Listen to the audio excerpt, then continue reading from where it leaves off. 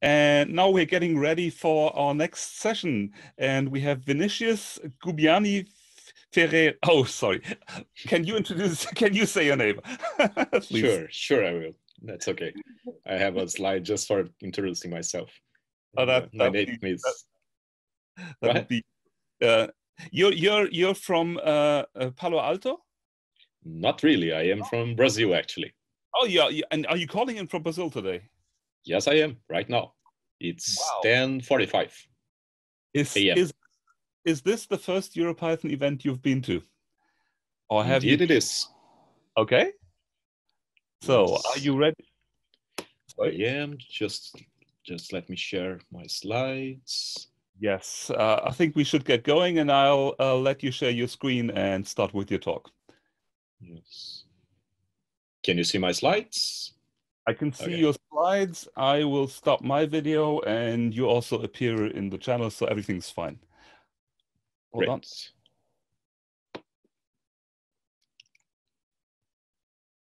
Okay, should I start? That's okay. Yeah, please go ahead. Oh, great, thanks. Well, okay, let's do this. Guys, I'll be talking today about effective code reviews, the edge between hard skills and soft skills.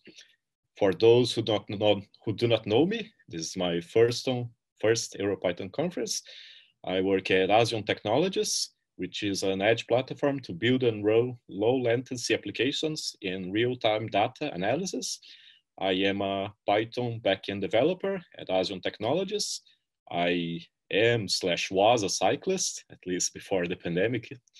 I'm a TV and movie series lover, addicted to quality assurance, and an open source contributor. I contribute on a daily basis to the Python Portuguese documentation, because here in Brazil, not everybody speaks English, so that was the best way I can find to help on a very frequent basis.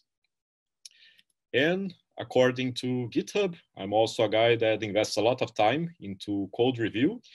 This graph is maybe a bit outdated, is about a year something ago. It might have changed a bit, maybe a bit more scaled into commits nowadays. But you can check it out, how it is right now at my GitHub profile at the end of this presentation. So, what this code review talk is all about. Resumed version is code reviews are a software quality assurance activity in which one or several people check a program, mainly by viewing parts of the code, and it's during the coding itself or at the end. And one of the authors, one of the people involved is not exactly the author. That sounds simple, right? Well, not exactly, because actually machines are predictable and human beings are not. So I'm going to tell a bit of a story. Once upon a time, a developer goes to work, start his day, and he sees some really bad code, which is really, really hard to work on. It's ugly, and place your favorite adjectives over here on how you like to call bad code. And that guy decides to be brutally honest about the author that wrote the code, and sometimes tell to him directly or to the whole company, expressing sometimes the coding skills of the author or the nasty work that is actually done. And if that happens every now and then with a higher frequency, eventually that developer is let go of the company and have to find a new job. Even thought that person is a great programmer, know the language and all the frameworks from A to Z, etc. That might be one scenario. Another possible scenario is that that person is really, really annoyed with the bad code that he sees frequently, but decide to keep his opinion for himself. And that leads to frustration, anger management, and sometimes deep, obscure desires to hurt or even murder somebody else, usually the code author. I mean, look at this guy. He seems distressed. He's smashing those sheets of paper really, really as hard as he can, but that's not actually going to make the code better. Believe it or not, I used to feel like this guy before working with code reviews. I worked with companies that didn't have code reviews. Developers just passed code forward, like get it done with the task without too much quality assurance on top of it. And that was really annoying. So the objective of this talk is to help you guys out with lessons learned, so you don't end like this guy or the previous guy that is fired, or you have to go to therapy because you are stressed from work. So code reviews, why do they exist? Mostly for these reasons. For transmitting knowledge, lots of companies have what they call the bus factor, which is when a project only have a single core developer, and that can be dangerous for the company because if that developer goes on vacation, quit his job, or in the worst case, literally gets hit by the bus and dies, then the project sometimes die along with him. So to train the next generation of developers in the company, you have to pass knowledge on. And code review is awesome for that. To stimulate collaborations into the project, to ensure that your changes are on the right track, because every now and then you think you are done with a task, you ship it off for code review, and turns out that you didn't understand the task very much, and you have to either do it over from scratch or redo it like 30–50% of it. So that also helps from preventing you from having to do it over from scratch. To have good practice when coding, and to ensure we have good quality on the final product. You can see that I scratched out code because in most companies, including Asium, code is not exactly the final outcome, what the client is actually demanding. Code is more like a meaning to achieve something. It's a tool, let's call it that way. So laying out 3 golden rules for healthy code reviews. And by healthy, I actually mean you don't end up stressed, like the guy banging his head against the wall, or fired. A first rule is don't take any comment as a personal offense. I had a teacher which used to say smooth with people and harsh with problem. There are a lot of people that with just 1, 2, or a few comments already change to a defensive position, which sometimes is not actually defensive, is more like an offensive position, like they are almost starting a fight with you, a literal true fight. And my advice in this case is you don't have to protect your code like if it was your own child. You are the author of the code, you have DNA in the code, let's call it, since you are the author, but in the end, you don't own the code. The owner of the code, it'll be either the community or the organization or the company that is actually paying your salary to write it. So as soon as you realize that your code is not your child, then you'll be all right. You'll be more willing to accept advice and feedback. A second rule is listen to feedbacks, because that sounds dumb, but most people actually don't want to listen to other people. And there's that popular saying, we have 2 ears and 1 mouth, therefore we should listen twice as much than we speak, right? In the end, you realize that everybody works for the same company with the same goals and objectives, or almost the same goals and objectives, depending on the team. And everybody's there to help each other out.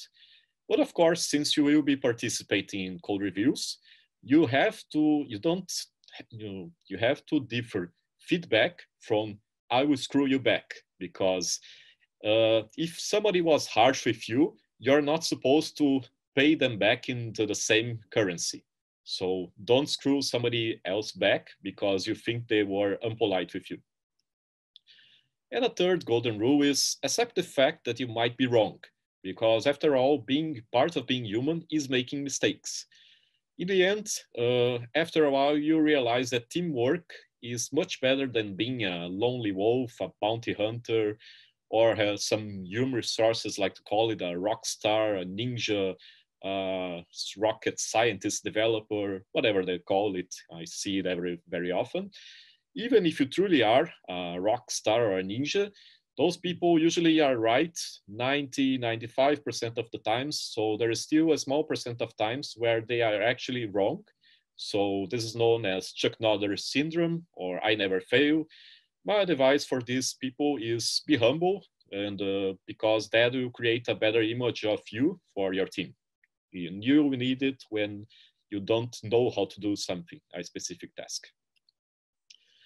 So regarding feedback, most of the feedback we give, it's, to be honest, will not exactly be pleasant feedback. It will mostly be halting a delivery of a task or negative feedback. So every now and then, we have to say some nice words for good things that you find into pull requests. Okay, nobody is in 4th grade in kindergarten anymore, so they don't have to say nice words all the time. But every now and then, when you see something you really liked, use words such as good job, awesome. If you're into gaming, you can also say stuff like flawless victory, KO, monster kill, any other approval phrases. If you're not confident into the context of a pull request to approve or reject it, you can use acronyms such as looks good to me, in my honest opinion. That is a way you do it back at ASIO. And since code reviews every now and then are sometimes nervous and tense moments, you can always light the mood using emojis, memes, laugh phrases, such as this one I brought from previous times. In this case, my buddy was being maybe too much redundant since he have in a single line 3-4 times the word choices. And I decided to use this meme to explain to him he was maybe raining in the pool, which is unnecessary. There's already enough water in there.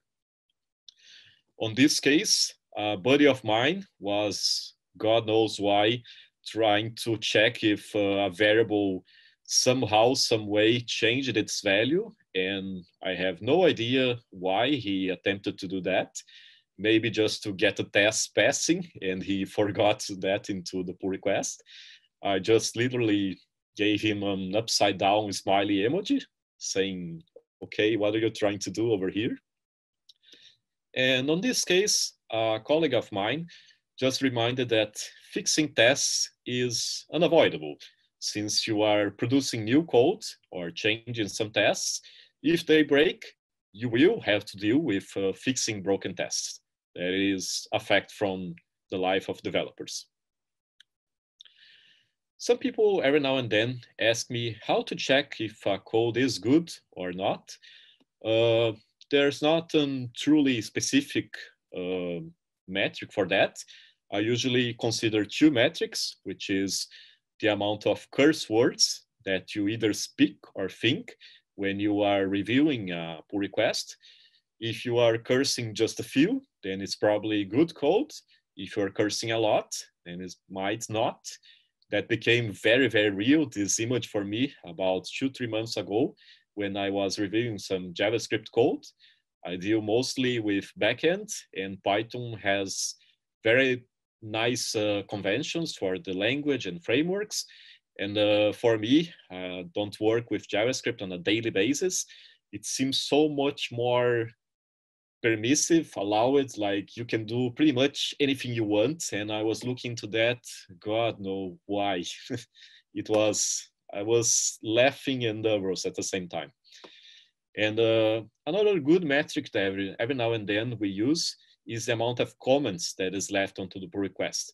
But of course, that depends maybe from the size of the request itself. So we talked about good feedback and negative feedback. When you are rejecting a pull request, always explain why you are doing so, because the author or the authors might think that you are not actually being reasonable or fair with them. So reasons for rejecting. If you believe that the issue is not achieving what the pull request is not achieving what the issue is asking to, or you believe that pull request will break something, either because of the code that is present or because some code that is missing on the pull request. That is one of the biggest reasons for rejecting. And besides always explain, you have to watch out on how you will explain for the authors. So here are a few tips. Always be nice and try to show some empathy with the author. Since he probably put a lot of work into it, you should try to put yourself into the author's shoes. Use collective words such as us, can we, all, instead of the individuals, I, you, him, her. Individuals terms sound you're like blaming the author, which is not the case, you're just commenting. But if you use us, can we, collective, that creates a sense of synergy and that you're trying to help him. And you'll notice soon that everybody is on the same boat. If it's going to take a while to explain, since you always have to try to be clear and straight to the point, you might as well tap on the author's shoulders and ask him if you have 5 minutes to spare for a quick chat. Of course, that might be a bit hard during the pandemic right now, but you can do it using Skype, Slack, or whatever instant messengers you guys are using on your company. And you can always raise questions instead of giving the direct answer for the author. What if you do it this way? It looks more efficient because X, Y, and Z. When you raise questions, you lead the author to thinking about it. Then you might arrive to conclusions that he didn't thought it before. When you're on the other side, being a developer of the pull request, you have to keep an eye on these things. Isn't a pull request getting maybe a bit too big? Is it possible to break it down into smaller chunks, which are easier and faster to review?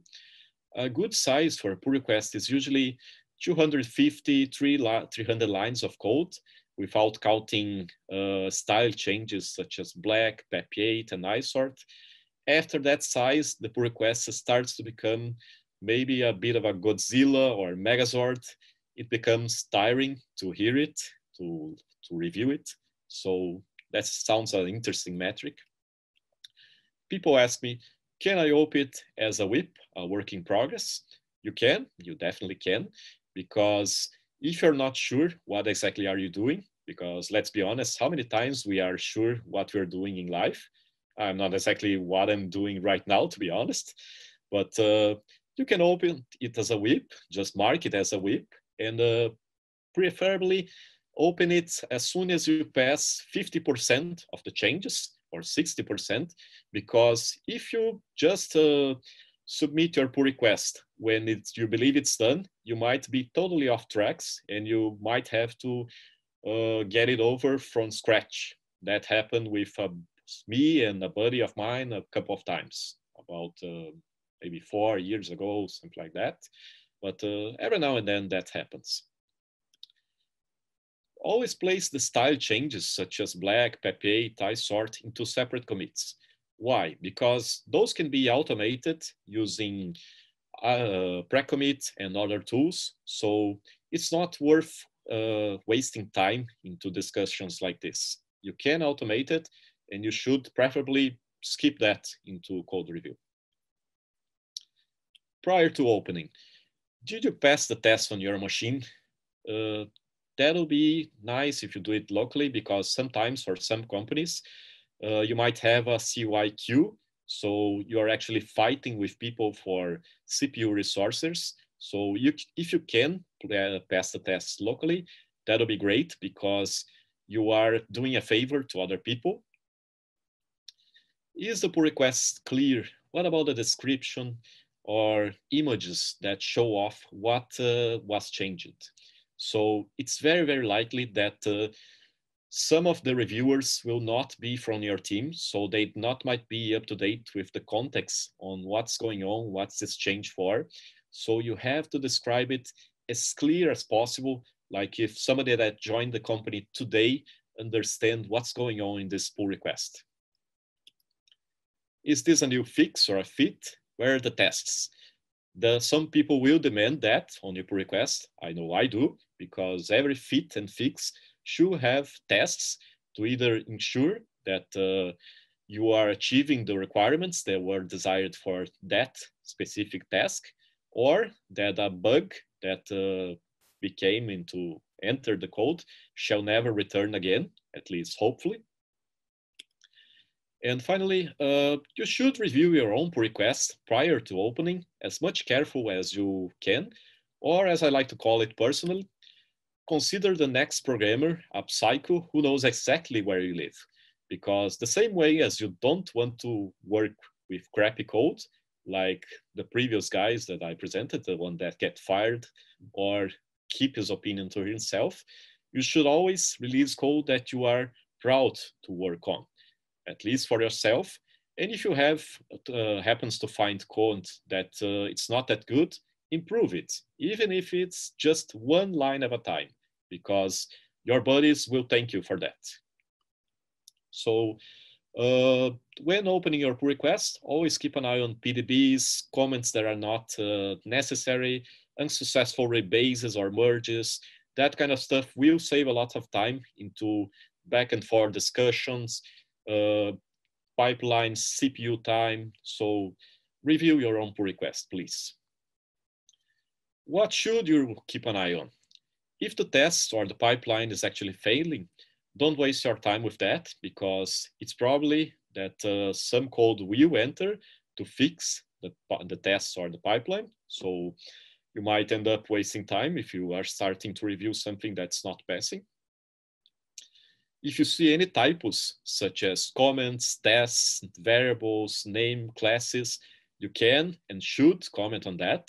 About 2 months ago, a buddy of mine said he didn't understood my pull request. I went to check it out. I misspelled not. I actually meant to write now. And after changing that single letter, he totally got it, the meaning of what I was trying to achieve. So Asium is a Brazilian company, but our code base is all written in English. So every now and then, Portuguese word slips through the code. So we have to comment on pull requests to keep it on a regular basis, everybody in the same page. Logic errors that you should comment, but of course you have to be sure that there is a logic error into that. It might backfire if you're not sure. Suggestion for this is raise it as a question. Maybe I didn't understood it correct. Is this okay? Like you're not affirming that is wrong. You are raising the doubt. And performance optimizations. They are a tough matter to discuss, I'll admit, but if you can optimize small things, they might turn out to be very, very beneficial. For example, there is one specific place that you might have to hit the database, and that line runs like 10,000 times in a single hour.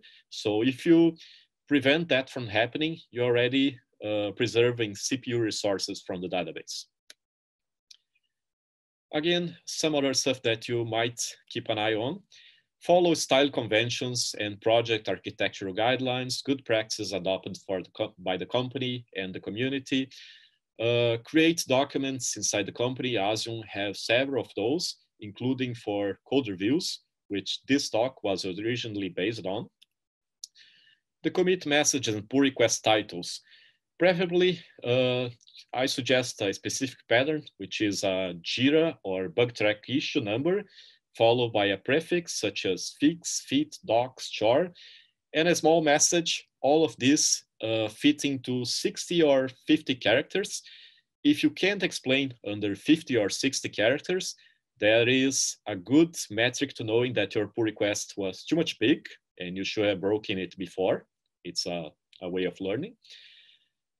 You might stumble to situations where the author doesn't give up. So my advice for that is to negotiate.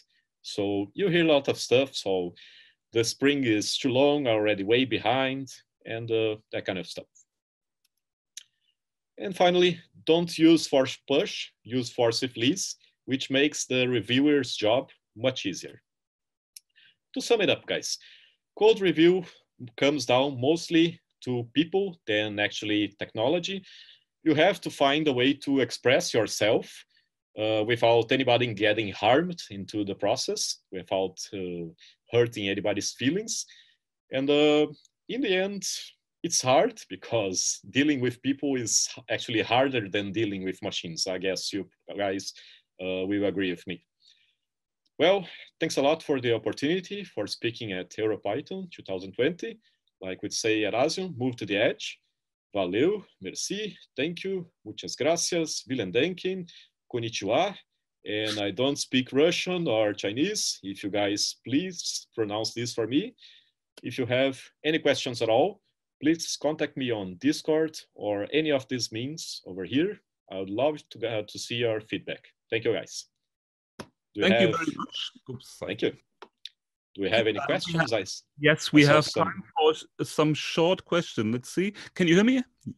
Sure, I can. Okay, perfect. The first question from Thomas: how do you balance time, effort, and depth of code review? How we can avoid scratching only the surface of the code? That is a good question. I guess we have a rule at ASIUM, which the code needs to be approved by 2 persons. You can always place that. We do have persons that just approve blindly. I believe that you should. That is more like a personal feeling, I guess. The company don't force specific time, but I do admit that I invest a lot of time into code review. I already prevented several bugs from going to production. I'm really proud of that. Okay, thank you. And one more question. Do you recommend any particular tool for code reviews? For example, a web application, pull request discussions on GitHub or Atlassian Crucible? Sure. We use GitHub itself for the pull requests of GitHub. We also use GitLab. We have about half of our repositories into each one of those. I know some people use Garrett. I think that's the pronunciation. There are lots of tools. I've been looking to automation tools. I'm not sure if somebody will ask that. I like them for finding out security issues and maybe some other stuff, but they will not produce human readable code. That's my feeling about it. Okay, final question from Thomas. Can you recommend how to discuss a pull request with the owner of a repository who are acting sometimes like benevolent dictators for life? Yes, let's see recommendations for that case. That depends a lot. I'm not sure if you're talking about specific open source code or a company code. If you, great, I see you updated the question. If you are in the company, I recommend always be polite. He'll probably fight you back. That is very common.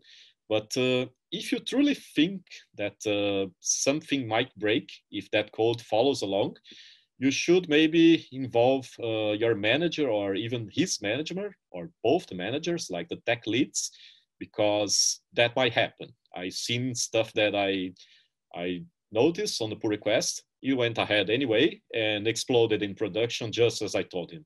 I stayed quiet, like taking a coffee afar, just looking at and looking at my watch, that kind of stuff. Okay, thank you very much for the questions and for the talk. And we can continue this in the Discord talk channel. But at the moment, everybody at home, please give some applause together with this pre-recording.